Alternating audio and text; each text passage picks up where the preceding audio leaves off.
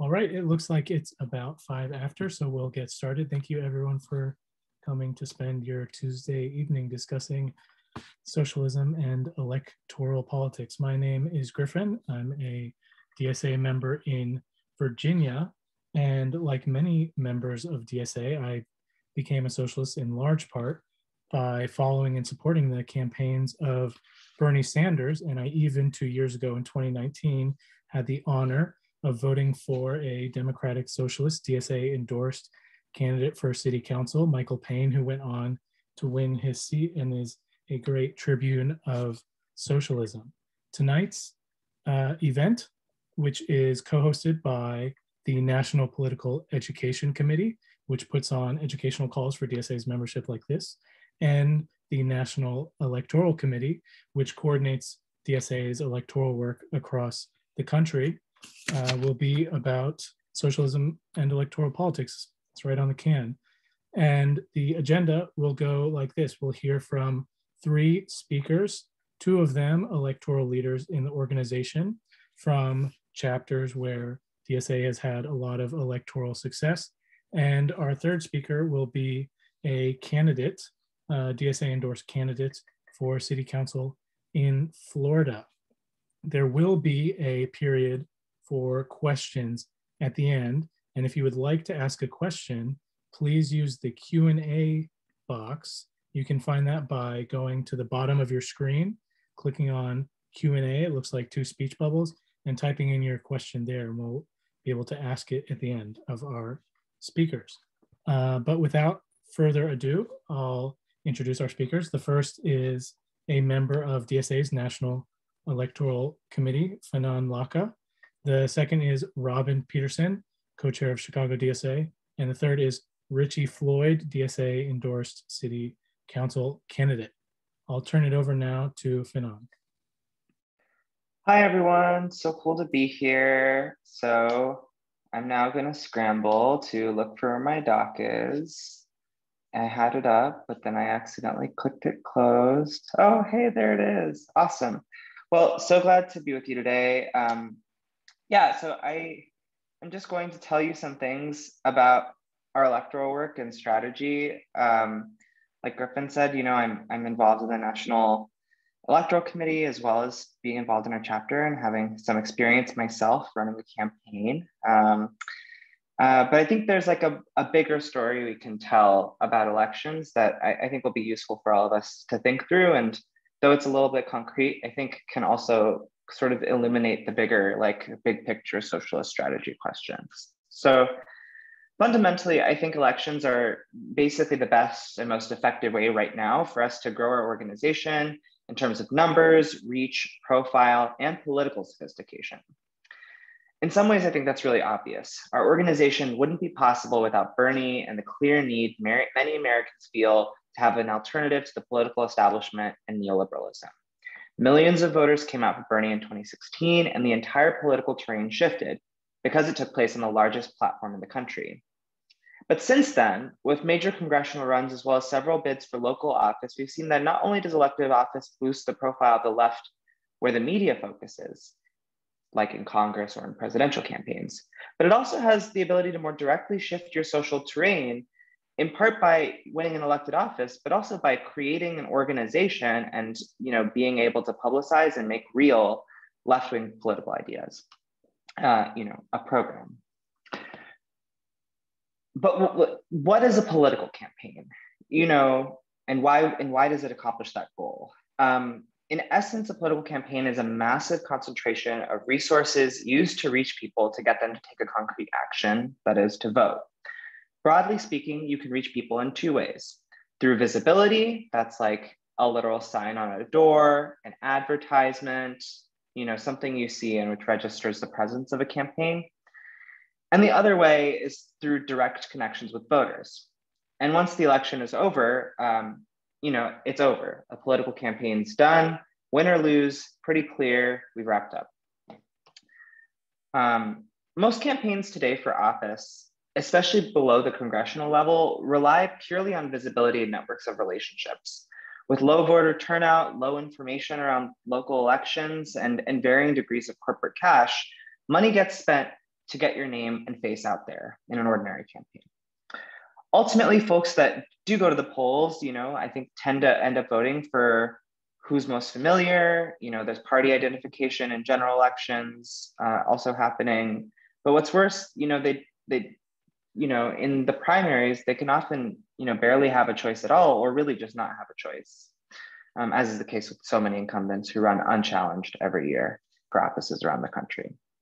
So for the majority of people in politics, who are in the campaign world, they'll say a bad campaign is a campaign with either no money or, more rarely, no one very good at spending it. Although the latter is pretty common, the idea that you could spend money badly for, your typical campaign politico is maybe not so clear and accessible. And then for them, the good campaign is one that has lots of money. And even if no one can spend it very well, they have enough money to win anyway. I think you can imagine really clearly what kind of effect this has on our political system. Now, there are also other campaigns, which are campaigns that do focus on outreach, focus on those kinds of one-to-one conversations, and can build a lot of energy out of them. One of the most legendary campaigns to do this in recent history was actually Obama 08, where some people who are key DSA leaders now, including my friend and now boss, Tasha Van Auken, who sort of brought Field to NYC DSA's electoral project, first learned how to do it. So what's the model there? Basically, you define who you want to talk to, you create materials like literature and scripts to talk to them with, and you get a way to track the conversations you have so you can follow up. But in order to do that at a big scale, you need a ton of people to step up, people who can manage the data, people who can assign people locations, people who can run the trainings ahead of the canvases, people who can input the data, and so on. To run a large-scale operation of talking to people, you need tons of volunteers and the infrastructure of volunteer leaders to support it. Now, in many, good campaigns, all these skills, get learned and developed, and then because a campaign just ends, people go on their merry way. Those who learned something might maybe end up going on to work for other campaigns. Others might join consultancies. Most of them probably just drop off. So there's this big issue where, even when skills do get learned, they end up being held by a very tiny, experienced elite. Again, another way in which the ability to run campaigns, ends up being held by people who you end up having to pay, or who are specialists, in some way connected to or associated with the political establishment, since they're the one with resources. And I think that's connected to another big issue in that even in good campaigns, staff sometimes can come off as elites coming in from on high who know what to do. They act like they're so smart, so savvy, well-connected. And it's not a culture that, maximizes potential, brings out the most of people, or really feels like, for a lot of volunteers, that they're in a position to really shape, what's happening. So that's big picture, what elections look like, what the terrain's like. But what does all this mean for the left? Well, for the parts of the left that supported running in elections and on the Democratic Party ballot line, it often meant supporting whoever was the most left. This is what DSA's sort of attitude was prior to our explosion in growth in 2015, 2016. So it often meant that it meant supporting whoever was most left. Maybe their campaign was good, maybe it wasn't, but that was kind of that. If you won, that was great, but the apparatus around the campaign was demobilized. It didn't leave with very much organization. On the other hand, the part of the left that I came from, we just didn't really participate in elections. And when we did, it was endorsing and then occasionally maybe showing up to canvass once or twice for a quixotic Green Party run for governor or something. I don't know if any of you are here are New Yorkers, but shout out to my Hawkins 2014 people. So now you know a lot about how elections work and about how the left, and how the left has been disconnected from it. So what does a socialist strategy look like that can actually be effective at moving left electoral power and creating something different politically? I think we can sort of think about it by like asking ourselves if we can fix the problems. So let's say instead of a campaign just disappearing afterwards, everyone was part of the same organization and could build on lessons cycle to cycle. Let's also say that instead of the campaign and staff running everything, volunteers are empowered to lead with skills and strategy coming from the organization with staff there to support volunteer leadership.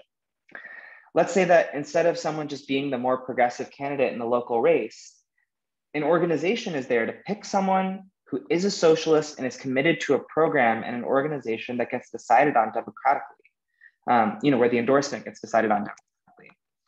And let's say that instead of corporate dollars, you take a vow, no real estate money, no corporate money, and instead build a mass fundraising base locally and nationally. It seems to me, I would wager, my experience in New York has been that you can really transform electoral politics by doing those things. And you can really pose a clear socialist political alternative, programmatic, point by point, public ownership, and defending workers' rights, promoting organization, saving our environment, giving people healthcare, a real alternative program. That's something that we can make real in, especially I think in state politics, which I'll come back to at the end. And when you're doing that, when you're electing people and you're posing that clear political alternative and you've built up this organization and volunteer base instead of leaders, I think at that point, you're really acting like something like a political party. And that's really powerful.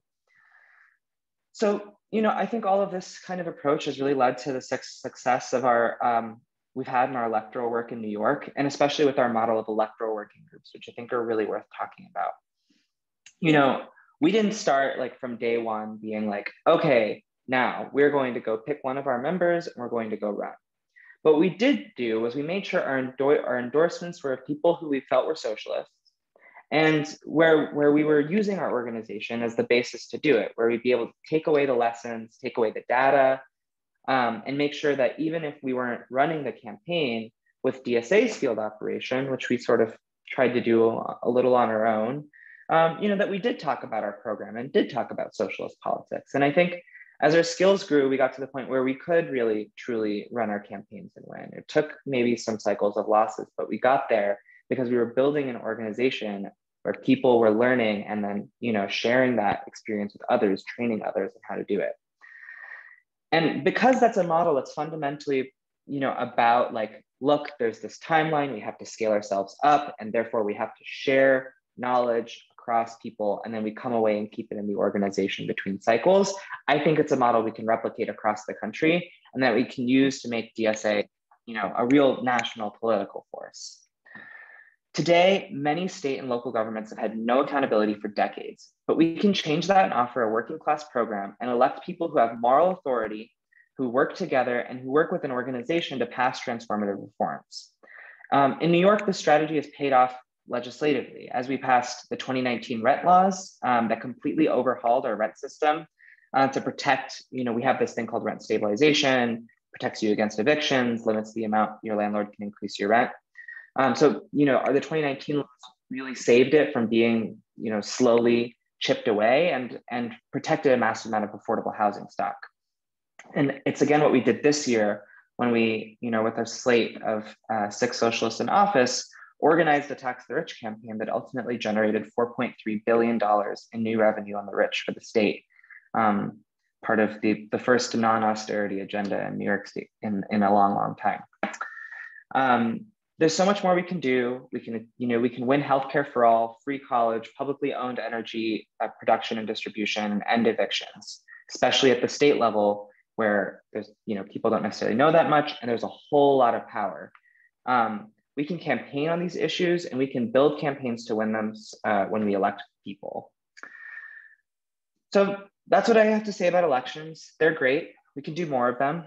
In doing more of them, we can grow our organization and do so much. In discussion, I'd be happy to talk a little bit more about what we've done with the elections we've won in New York, since I think that's also fascinating and pretty exciting. And the last thing I'll say is this is basically my take on what the National Electoral Strategy is, but I recommend all of you read it yourselves because it's a very thoughtful document that really, paints a picture of the kind of thing we can do. So I'll see if I can get a link out down in the chat. Thank you guys. Looking forward to discussion.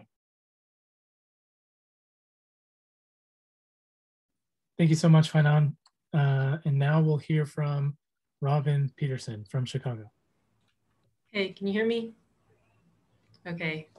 Hi, everyone. I'm Robin Peterson. I'm the co-chair of Chicago DSA, and I also worked on the campaign of one of our 6 socialist alder people, Jeanette Taylor, as her field director in 2019. I was actually tasked with talking about the NEC electoral strategy, and I'm also going to encourage everyone to read it. It's only 2 pages, it's pithy, and it's really good. So what I'm going to do is talk about it in the context of Chicago. And before getting started, I wanted to say that I'm glad we're having this discussion right now, because I think in some ways we are still reeling from Bernie's loss in 2020 and trying to get our bearings after that. Maybe not everybody feels that way in different chapters, but I feel that way here very much. And I think between the disappointment of Bernie's loss, the immiseration of the pandemic, and also seeing a different kind of political uprising and political moment with the George Floyd uprising, and in some cases, like taking different lessons from that, I think that we have perhaps lost a bit of the consensus and some of the unity that our organization had because of the Bernie campaign. And I'm not sure to what extent that will continue to be true, but I feel like we're in this moment of kind of revisiting these things. And I think that's good. And I think, so these questions of what kind of organization we are, what we do, what electoral work is for, need to be talked about right now. And I'm glad we're doing that. So what I want to talk about is what is so important about DSA's electoral work, and also what are some of the challenges that we face with it. So why has DSA been so successful with electoral politics? Fainan talked about why it's been so successful for us growing as an organization. But we had these other socialist organizations that in previous decades weren't winning the way we are, and weren't serious contenders in these elections. So why are we having so much success? So from the Chicago perspective, this has been an interesting place to see this happen because our city is so associated with the Democratic Party political machine. And this is the city where a ward committeeman famously said to a volunteer who showed up to volunteer for a candidate, "We don't want nobody that nobody sent." And I think that it turned out in 2019 in Chicago that Chicago DSA was the nobody that nobody sent. We found out 2 things at the same time. One, you can win an election by knocking doors and making phone calls, and you can do that with volunteers. And at the same time, we knocked and we found out the machine was hollowed out and we could just walk through it. Not that it was easy, it was still really hard, but we won 6 seats, 6 socialists were elected. Nobody expected to win that much. And I think there were many similar things in New York around defeating Joe Crowley, AOC. So we discovered that the structure was rotten. And we also found out, like, okay, you can take 50 people, you can take 15 people, and you can start running a volunteer canvass, whether it's for a candidate or a ballot referendum, like we started with here around rent control in Chicago. And that's a way you get together, you decide to do that, you can actually start to win some political power. And you can do that as an independent, member dues funded democratic socialist organization. And that is the genius of DSA. Nobody sent us, but we're winning. Nobody paid us, but we're winning elections. So I just want to pause on that. Like, that's so different from what has been on the political scene for a long time. It's new and it's different. especially at our scale. But the result of this is that some people really don't want us.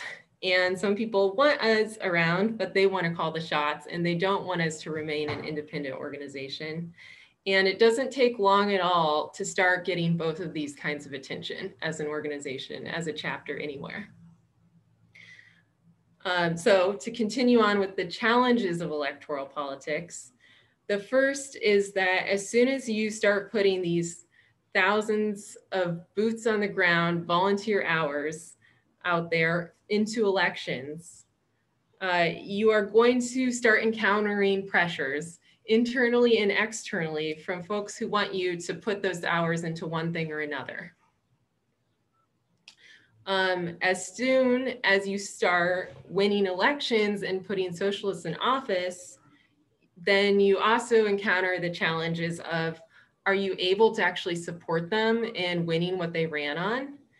And also, is your organization able to exercise discipline of those electeds you put in office, or are they able to discipline the organization instead?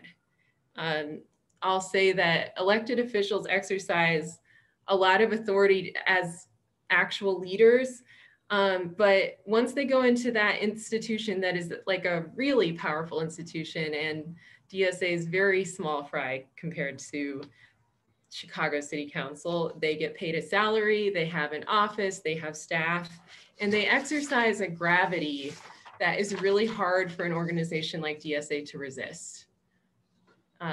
And for all our size and our electoral sophistication, we are still quite fragile. We don't have great institutional memory, and we still have a relatively low level of political development among our members, in my opinion. So this is a real challenge for us. And then the final thing I'll mention, when you show up as an independent socialist organization that nobody sent for, is something we're seeing primarily on the national stage, which is that the Democratic Party becomes united against socialism and the left, and so does the right. And there's this backlash from both the Democratic Party and the right with the rhetoric about the radical left, all that paranoid rhetoric. And this is something we haven't seen too much on the local level in Chicago, but one can imagine how this could become a real threat. So I want to mention that too. All right, so we had Bernie's loss, we had the events of the past year, and these have opened up again the question of what kind of organization DSA should be. But despite all that, I think electoral work is going to continue to be central to the work our organization does, because it's energizing, it's clarifying, it's how people think about politics, and it is something we can actually win, which is very important. And engaging in this work and confronting the challenges it poses is going to be how we grow our organization and develop our politics. And if we want to win reforms that improve the lives of working class people, which we need now more desperately than ever after the last year, we must continue to run in and win elections. So I hope to see us doing more of this work. Me too. Thank you so much, Robin. Now we'll go to Richie Floyd, who is a DSA endorsed city council candidate in St. Petersburg, Florida. Hey, I'm really happy to be here and share a little bit about, what organizing, not just for the campaign has been like, but through the campaign has been like for our DSA chapter. So my name's Richie, and I'm from St. Petersburg, Florida. My DSA chapter is Pinellas County, Florida, which is, a county-based chapter. In St. Petersburg is the biggest city, but there's also Clearwater, Florida, Dunedin, Largo, a lot of coastal cities. We're very close to Tampa. We're in the Tampa Bay area. in Central Florida, West Central Florida. So that's where I'm located. And Pinellas County DSA chapter is not a huge DSA chapter. We have a few hundred members. We have a high level of activity. A high proportion of our members are active in the chapter, but we're not a big place. We're not New York. We're not Chicago, but we're seeing results from just running an electoral campaign here. And, you know, this is my first time running an election. This is our first time as a chapter running a candidate. I was DSA co-chair before. I was, you know, on the steering committee for a couple of years before I did this. And so really the campaign is rooted in DSA. So the campaign's run by mostly people in the chapter, pretty much exclusively people in the chapter, and not just in our chapter, but in Tampa and Orlando DSA as well. We're just about 90 minutes away from Orlando and a half an hour away from Tampa. People come here often to help. And so one of the things that's been powerful is we've been able to have cross-chapter conversations about things.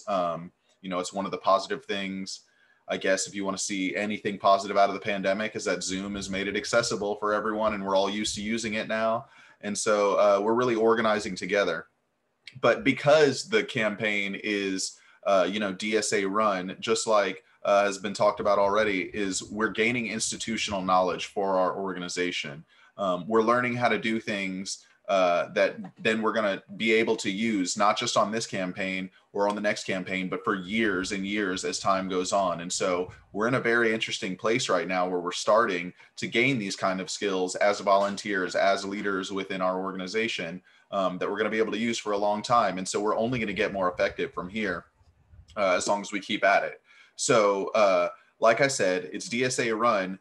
That means, you know, every volunteer that shows up to an event gets trained by another DSA member, which makes it very good, which makes the campaign a very good place for recruitment for DSA as well. You come in and, you know, you hear about an electoral campaign through the visibility that happens. And so you decide to show up to an event, or there's an event in the park that you live right by, and you check it out, and you know, you hear things that you'd like to see happen in your city, and so you get involved, and then everybody that trains you is a DSA member, and everyone's like, hey, you should join DSA. It's really beneficial. And because it's a big thing of visibility for people, you do attract more people. It's been a way for us to diversify our chapter, a way for our chapter to get younger. I don't know if anybody here knows about St. Petersburg, Florida, but it's traditionally been like a retirement community. It's changed a lot in the past 10 years. It's gotten a lot younger, but our chapter did start out with just a lot of older people. And we've grown a lot younger through the campaign. We've grown a lot more diverse through the campaign. And that's just because we've been getting our message out there. And so we've been going door to door, like's been talked about. And it's been really beneficial to, you know exactly what's on the minds of the people in our community and in our city, and, you know, get them organized. When we're out going door to door, it's not just gaining support for the campaign, but it's list building of supporters that we're going to use time and time again to go back to talk to people. And so you get a real connection to people in the community when you're doing that. Not just for this one election, but over time. And those are people who are going to be your base for each campaign you launch, not just an electoral campaign to get someone elected, but an issue-based campaign. If you're going to have a campaign like Tax the Rich or a campaign for public power, you can go back to people that you know agree with you because you've already been able to connect with them, and you can build a deeper relationship with those people. And those people have networks inside of your area. They're connected to their family and their friends, and you really can start to grow like that. Even if you're not growing membership, you're growing supporters. And so it's really important that we go out and we do the work of talking to people, and we get a lot out of it. Traditionally, campaigns across Florida, I would say across the entire state, have been visibility efforts. And I'm talking from the top on down. Even the presidential races here have been visibility efforts. Florida is an interesting situation because we have so many transplants. I'm a native Floridian, but that's pretty rare. And to tell you the truth, I moved to the city that I'm in right now as an adult after college. And so, you know, there's internal movement in Florida, and there's a lot of people moving to Florida. A lot of them are immigrants. A lot of them are from New York and the Midwest. So what I'm getting at is we don't really have civic institutions like they do in other places. People aren't connected to each other the way that someone's been in a place for generations and generations are. So it makes it even more important that we go directly to where the people are, their homes, their workplaces, the public spaces that they spend their time in, and we actually have conversations with them. And so people haven't done that in the past. And this is a whole new kind of politics for our city and our state, because for so long people have just spent time doing the visibility thing because it's just easier. Honestly, it's easier to just get your name out there, and it's a lot of work. And I'm tired right now. I was canvassing before this call. I was at a neighborhood event before this call, but it's very rewarding. And if we really want to change things, we have to be rooted in the community. If we want to change things, we're going to have to be rooted in people's workplaces and in people's lives. And so it's really important. So anyway, I want to tell you a little bit more about some of the things that we've been able to do for our DSA chapter and for our movement through the campaign. One of the things is we've been able to build, like I mentioned before, cross-chapter collaboration and bigger relationships with people. And that includes not just with other chapters, but with national DSA as well. So we're all members of a chapter or at-large members. And DSA National sometimes can be like a sort of like a nebulous thing that we think about, like, oh, what is DSA National? Well, first, it's just us in a democratic fashion electing leaders. But second, it's a group, it's an organization that we're all a part of that has resources that we can lean on.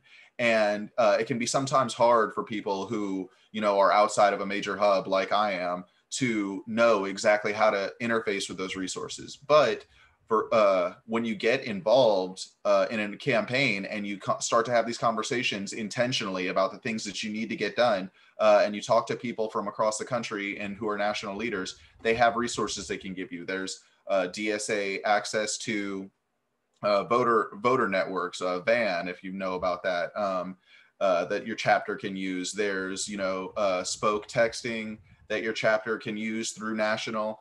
There's a whole host of things. And those are all tools that you'll be able to get and develop your skills on, and then you'll be able to use later on, not just in DSA things, but also, this is what professionals use, and you're gaining professional experience through this. And so it's a really valuable thing to have in life in general, but it's also really valuable for our movement, and that's why it's most important. So it's really great to have a reason to actually be forced to go use those tools, because when you don't understand things, kind of is mystified, and you maybe avoid it. You run your local campaign the way that you have always done, but having a direct end goal and a direct result that you need forces you to make strong decisions, make changes, and that's a great way to do it. And connecting to national is a great thing to lean on.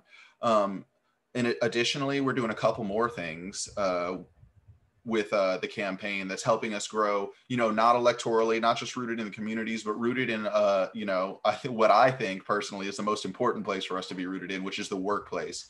And so we're using our campaign to connect with labor organizations. The labor movement is, heavily focused on elections because, the people in charge of the government often are making the rules about how the workplace operates, making the rules about how labor unions can operate.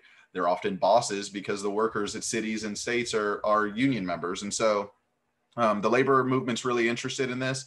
And, one of the biggest things we're doing is connecting to the labor movement. And we're doing that through a couple of ways. First is, obviously just presenting a positive vision about what we can change for working people in our city here. And, trying to speak to the labor movement and their wants and needs, and, connecting with the people who are engaged there. But then we're also trying to connect to workers in their workplaces by, for example, I'm a public school teacher, and we have a little rank and file movement, and we make sure we have teachers who are organizing on my campaign who then go and talk to other teachers in their workplace about the campaign, or teachers at the union hall about the campaign.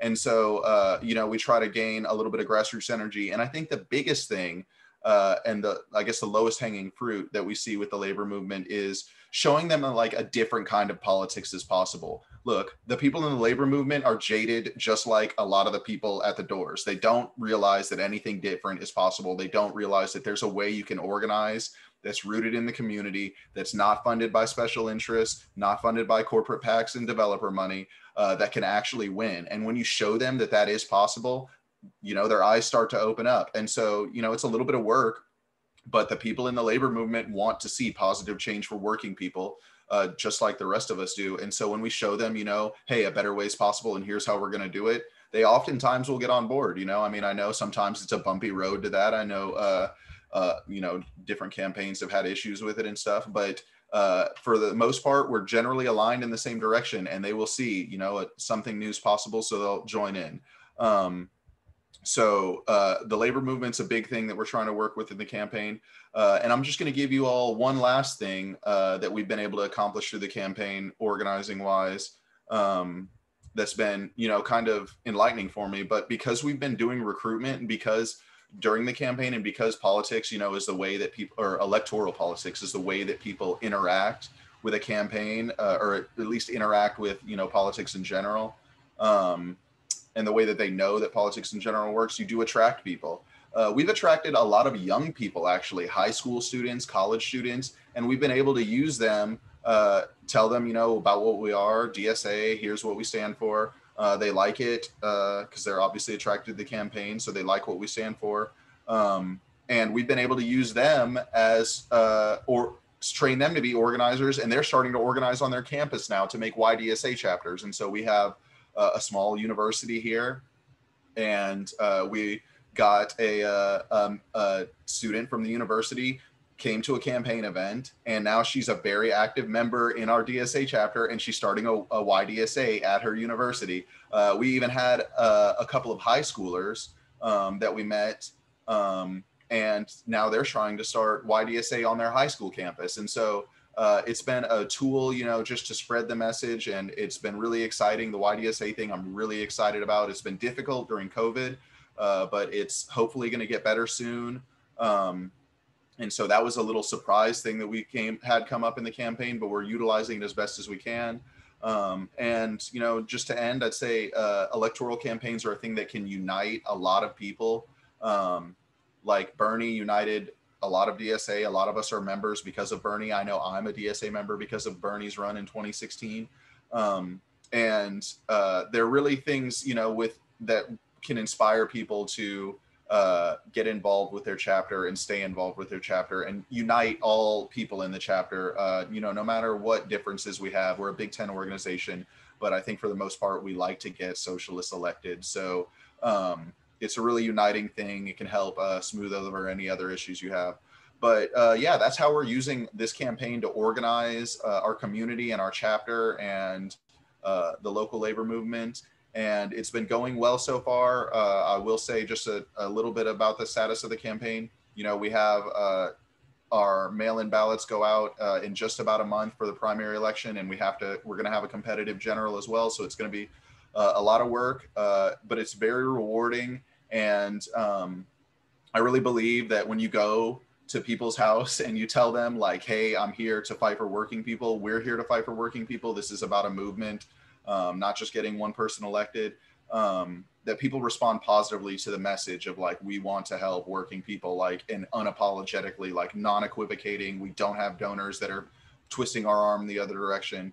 I think people respond really well, and that's what we've seen so far. And I think, you know, people like to say socialism can't win in Florida, but I'm hoping we can prove them wrong. And I think if we can prove them wrong pretty much anywhere.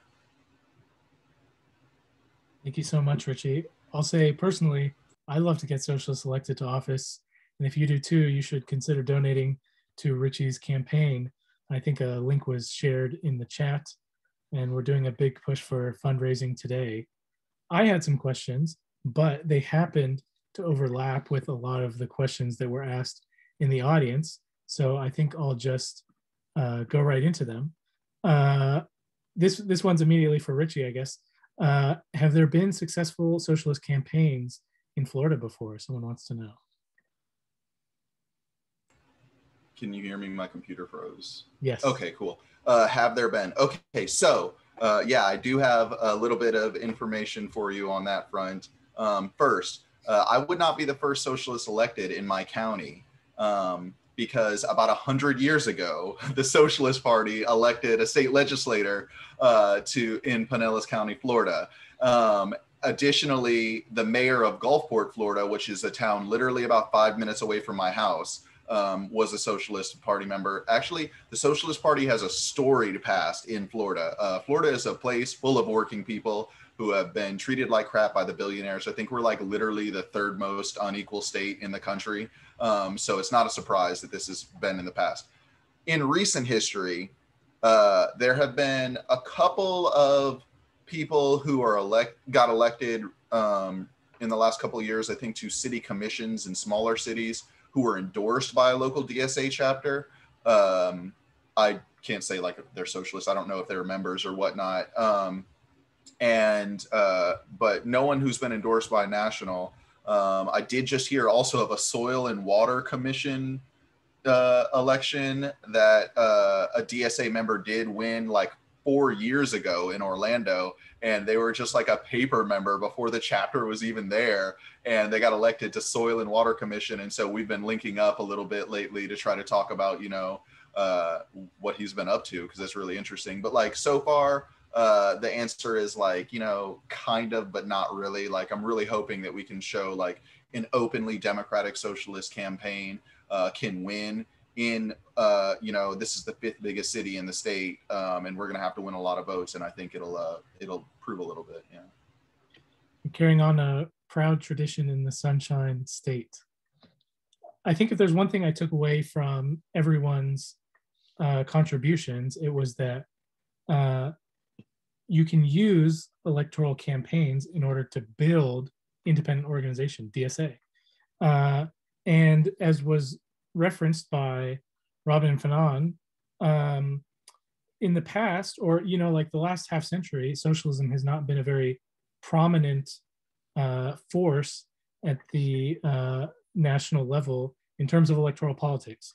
And so I wonder if anyone wants to talk a bit about why maybe the importance of electoral politics was downplayed by socialists in the past, maybe, and the importance of, I guess, this sort of tactical innovation of running on the Democratic Party ballot line, since the Democratic Party is not really a party like parties in other countries.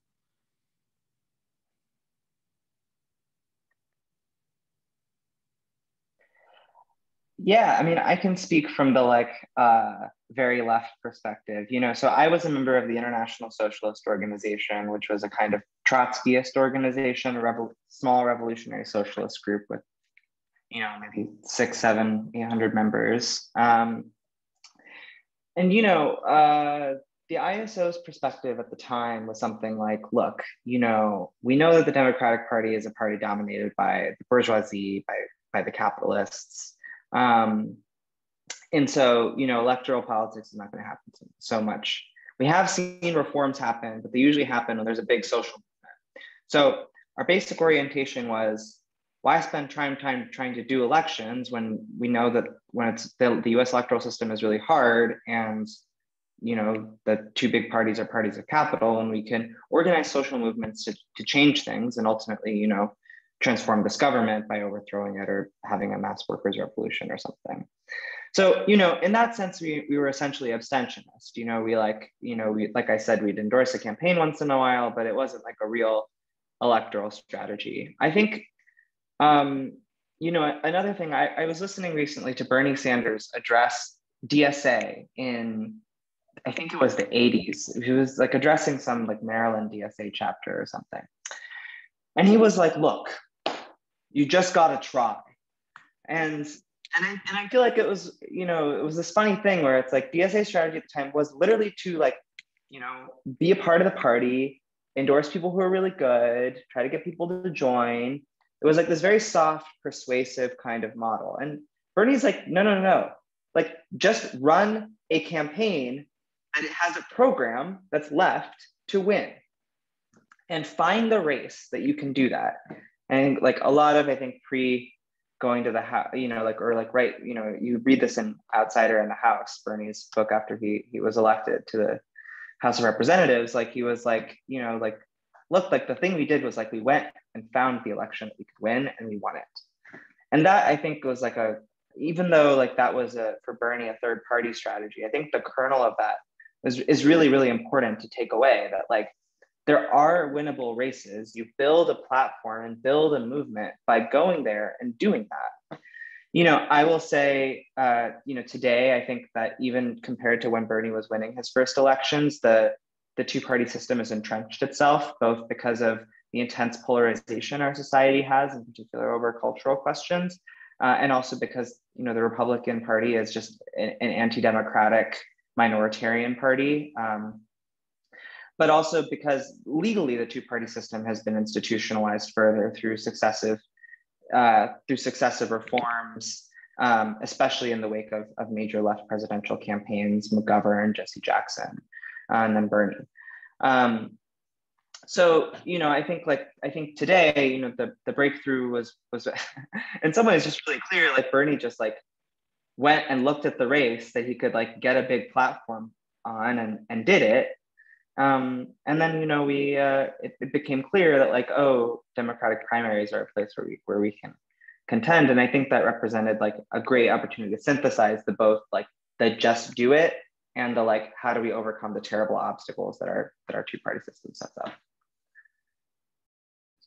Thank you.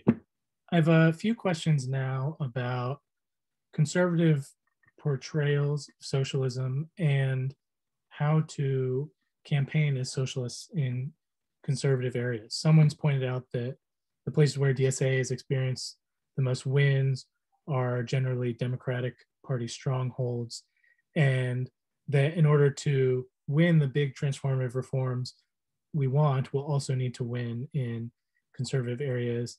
Other people point out that, another questioner pointed out that, conservatives talk about socialism as if it's something we should fear. And someone else asked, how can we effectively communicate our message to voters in conservative areas? So I'm wondering if anyone has answers to those.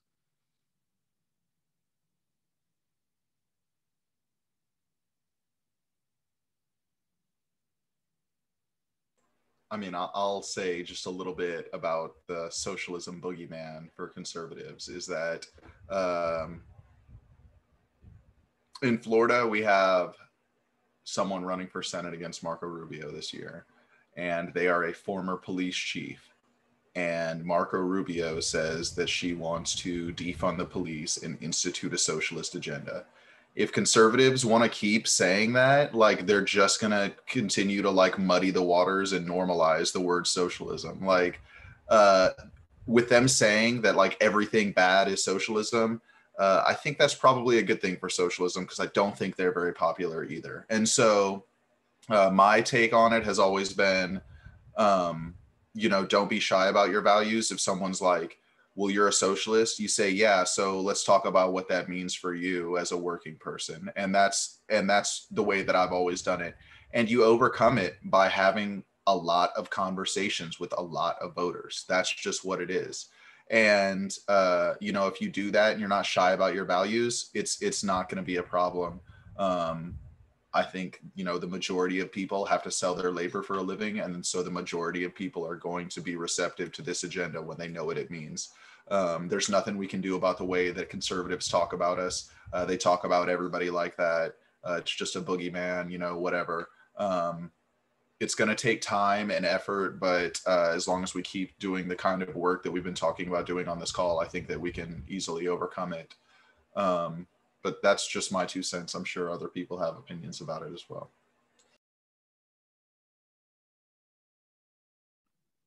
Anybody else like to answer that question? I have a few thoughts.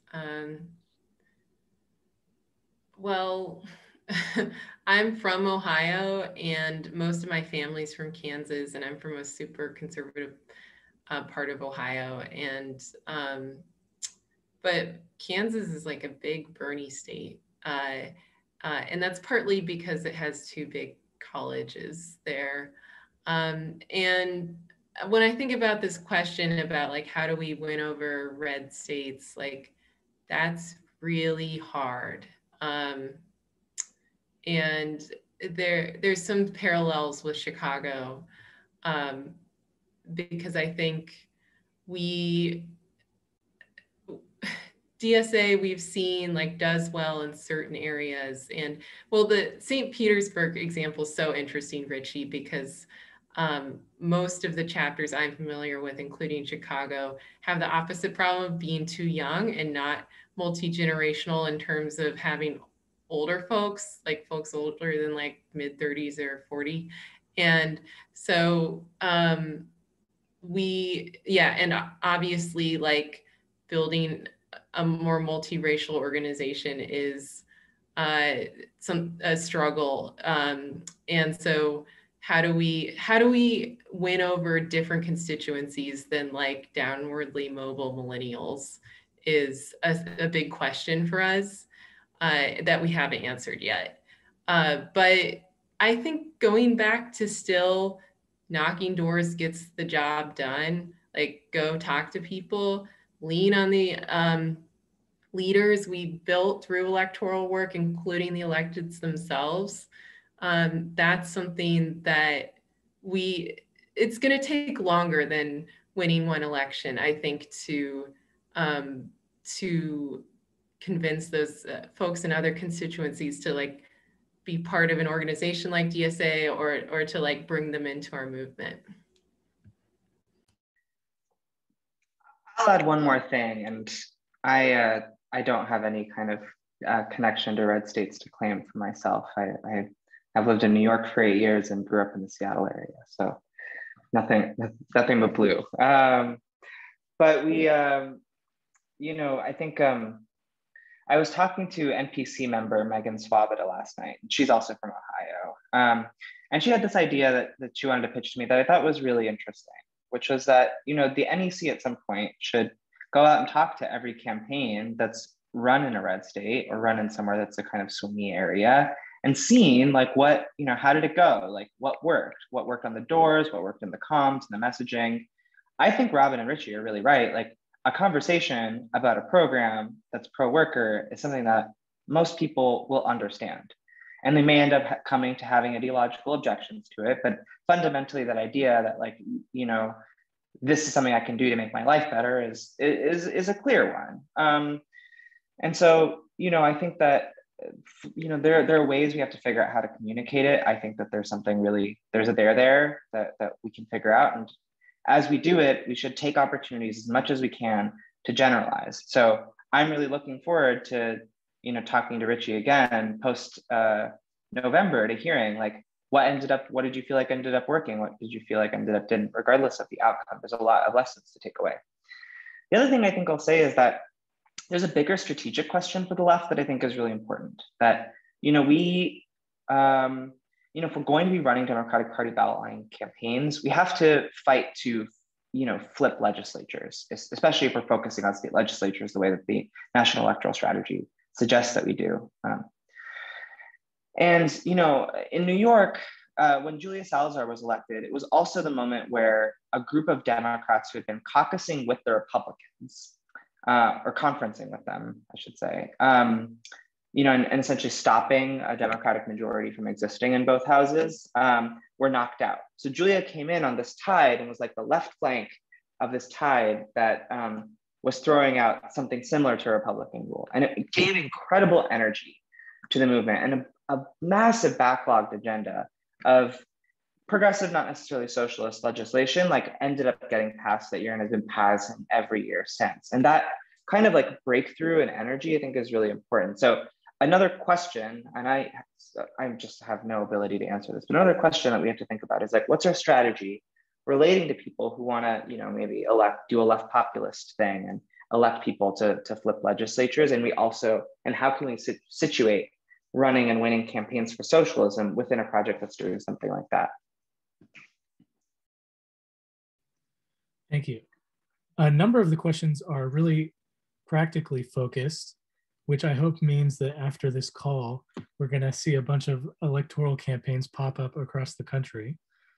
And so I'll ask one of them. So Arthur asks, as a co-chair of the electoral working group of Milwaukee DSA, who was just a co-lead of a DSA slate this last cycle, where we had about 100 unique volunteers, but lost all 3 of our elections, I'm wondering how DSA National can help us with campaign management next cycle. And I think someone else also asked about sort of what sort of things we've learned about how to run good campaigns.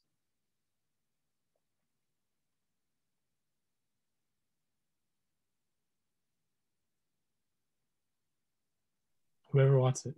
Yeah, well, I'll just briefly say, I think the NEC's perspective is that really for the next year, we need to set up a strong mentorship program to be really clear about this. And, there's just a ton of technical skills that, I on the phone with someone who is, who's working as a campaign manager can convey. I just, having done this, having learned the skills, I can just explain things that if I hadn't had someone to explain to me, I would Jabari Bridgeport would not be in office. There would be a whole disaster. It would be very bad. But we had that institutional context. So we have a big responsibility to convey it. And I think so fundamentally, I think what our chapters need is to be able to reach out to the NEC and get mentorship and be really clear. Here's how you cut a list. Here's how you cut turf. Here's what a good training looks like. Here's what a good script looks like. Here are some comms materials that we've used in other campaigns to get a feel for how you might want to communicate yourself. I think that kind of stuff is really, really valuable. I've been having some great conversations with Joel Brooks, who's running in New Jersey for city council. And it's been really fun and exciting talking. He's still running his own campaign. The campaign's not out until November, but helping him think through all the different pieces of what a campaign is. And it's something we can do. And I basically feel like the more we run elections, the more the number of people who understand how to run an election there will be, and the more we can scale up our mentorship. So I think the task for the NEC very unambiguously is to create a scalable mentorship program, just the same way we create scalable field programs. Thank you. I think I have a question that's well suited for Robin from Ethan, who's with Southern Maine DSA in Portland, Maine. They had tremendous success with their People First campaigns to pass 4 referenda last fall and a slate of candidates to their charter commission last week. But they've got a lot of growing pains, with some progressives being angry that they've used negative messaging to contrast their candidates against more mainstream Dems. Do you have any advice or experience from the Chicago context of progressives not taking well, or establishment figures not taking well to the socialist message? Ooh, yeah, no, I'm trying to think of something that really parallels that, but I think, sorry, where was that again? That's the smaller city, right? Portland, Maine. Portland, Maine. Yeah, I think here there's enough of a very much establishment Democratic Party machine, and then there's a movement that is very labor backed that is in opposition to that, and so fortunately, we have all those allies, and so that's who we end up talking to more. I guess, we did run into this when it came, not so much when it came to running people and that kind of messaging, but we censured one of our aldermen that we endorsed, Alderman Vasquez, and that was because of a vote he made on the budget. And so at that time, there and even maybe up to this day, that caused a lot of back and forth and tension around what does the movement do? What do these organizations do when our electeds vote away we don't want them to? And I think the stance we took was a lot more swift and hard than a lot of these other organizations would. And so I think stick to your guns for the most part. It usually means you're doing something right when you get that kind of stuff. I see Richie nodding, so yeah, I'll leave it there. Richie, I don't know if you have any practical experience you'd like to speak on, or. No, I was just like, stick to your guns. That's definitely the message that I would have. If you're getting pushback from people who have done things a certain way for forever and it hasn't helped working people, they'll just have to get over it is pretty much what it is. Absolutely. I think we will do 2 more questions. So one of the questions we received was, I think, one that DSA members think about a lot, and it's kind of about how to align our candidates and elected officials with our members in our organization. And when people talk about this, a lot of the times they use, they talk about mechanisms of accountability, or how do we discipline our elected officials. But I think it's a question of, how do we, integrate our elected leaders, our public leaders, with our organization. I'm wondering, how do you all think about this? Do we just need to get more members and become stronger, or elect more people, or is there a sort of institutional fix? I can talk a little bit about our work in New York. So, in New York, we've run and elected different kinds of folks. I think the first thing that, I've heard said, and if it's not a wrong answer, is the answer to this question is elect our member leaders. Elect people who are active in DSA, who are like well known by the chapter, who are just going to be loyal to DSA because they're, ideologically committed to a strand of socialism that has that idea of discipline in it. And not all strands of socialism do, but it's a common thing in DSA to feel that way. I feel that way. But that's not always possible, and it's not always desirable.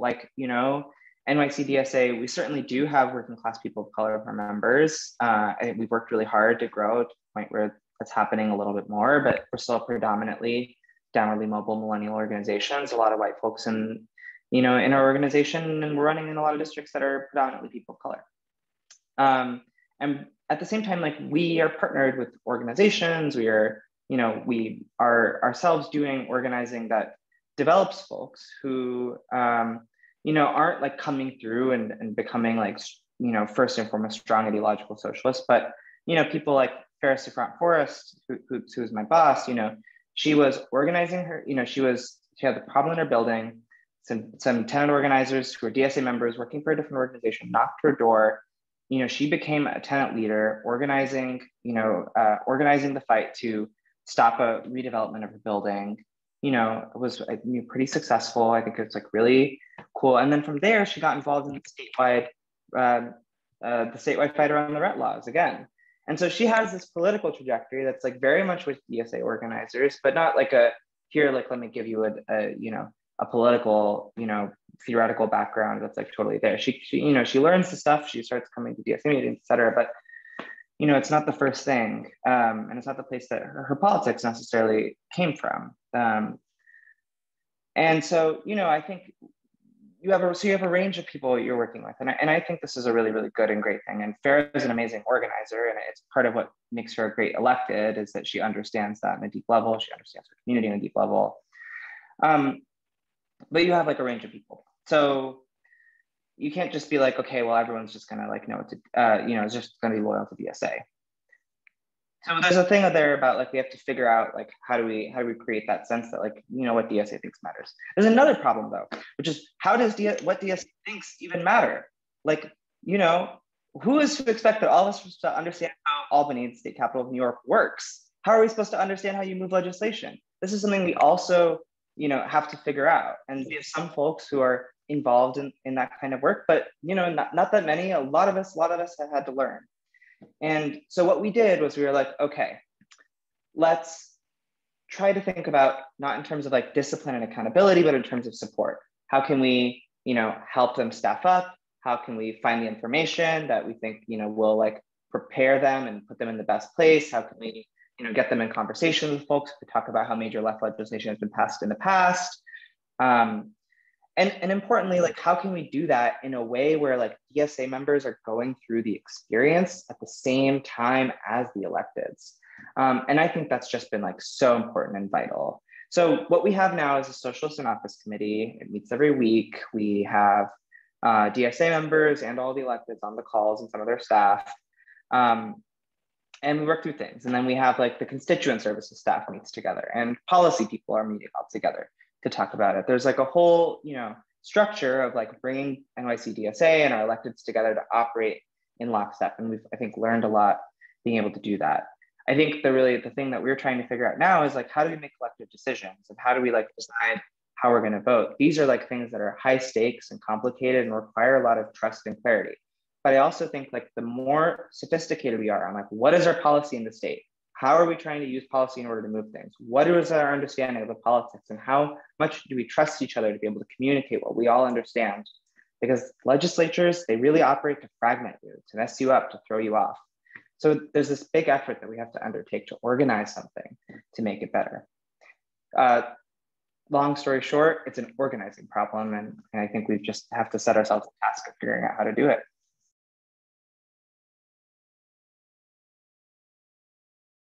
Robin, did you want to answer that? Yeah, I mean, this is a really tough challenge. And also, I think that we sometimes just need to listen to the electeds and understand what their perspectives are, both what it's like to have a job in city council, Springfield or Albany, but also like what they hear from their constituents every day. And also, sometimes we have to be like, we're just gonna make this decision even if you don't like it, and that's really hard to do. And I think that we haven't really figured out how to make sure that we can still do the latter, or the first thing, like, we also haven't really quite set up like the lines of communication that we need to do the first thing. So it's really challenging, and that's another thing where we should all be like talking as chapters. I think that like cross-chapter coordination could be a really good way to figure out how we navigate these things. Robin, we don't talk enough. Okay, so for our last question, we have something directly for Richie. Matthew asks, what was your process in making the decision to run for office? As a school teacher, you might not have had a background in politics. So how did you find yourself making the decision to run? How did you get started, find campaign managers, organize, etc.? So I think this is your opportunity to end the call by convincing every single attendee to themselves take up the challenge to run for office. Okay, so I think I'll start with something. First off, that's a lot of pressure. But second, I think I'll start with something that, Bernie Sanders said that makes the task a little less daunting. And he said, he's trying to encourage people to run for office. And he was like, I think what he said was, if you don't think like you're capable or smart enough to run for office or be in one of these positions, well, I'm in the US Senate.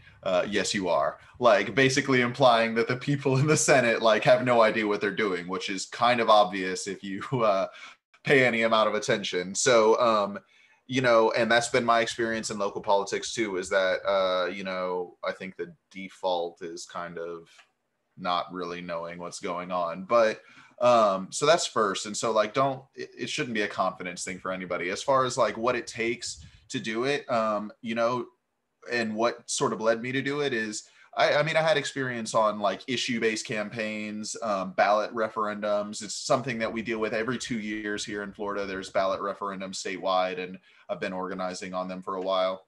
So I gained a little bit of experience. I would recommend, if you're interested in like running for office or being a part of a campaign to run for office is just get started, like, you know, with a local election. I even volunteered for just generally progressive people, not much, but just a few times to see like what was what, you know, before there was a DSA chapter in my area, and learned a little bit that way. And then,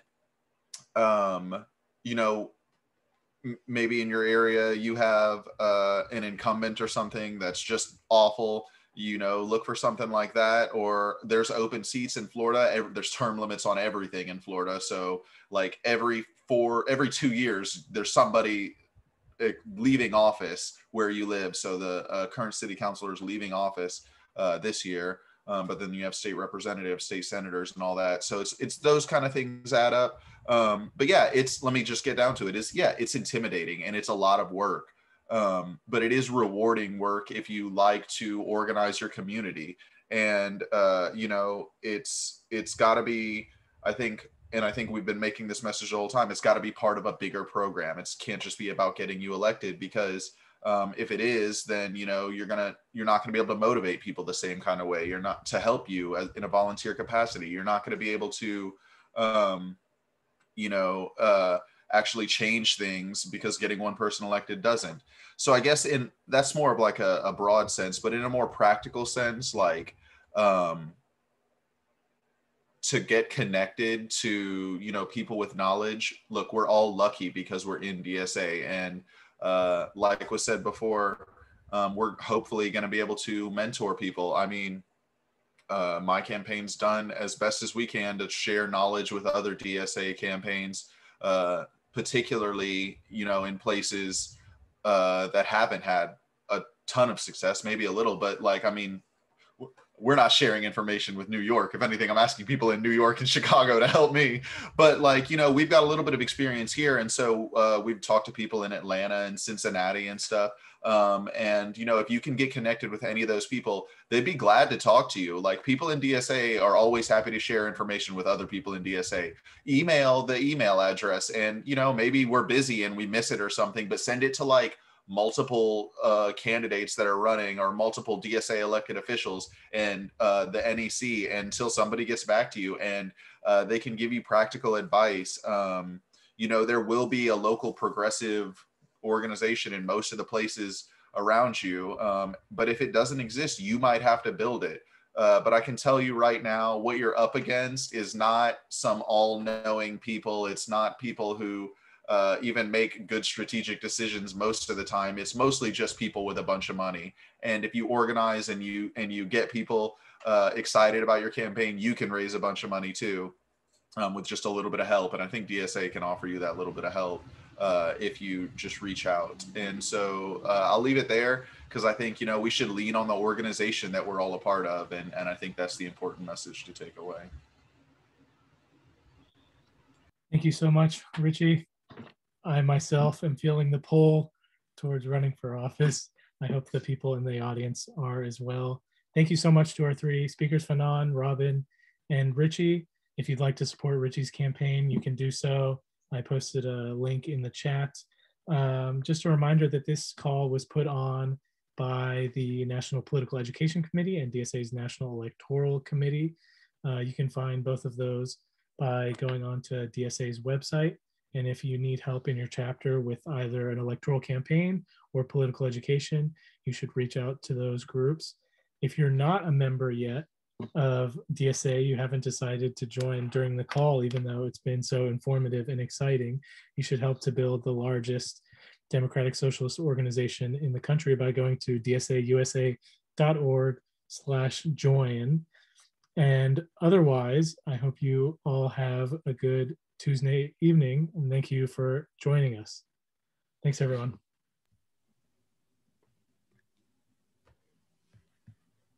Thanks. Good night. Bye. Thank you all, especially for all the great questions. Bye. See you later.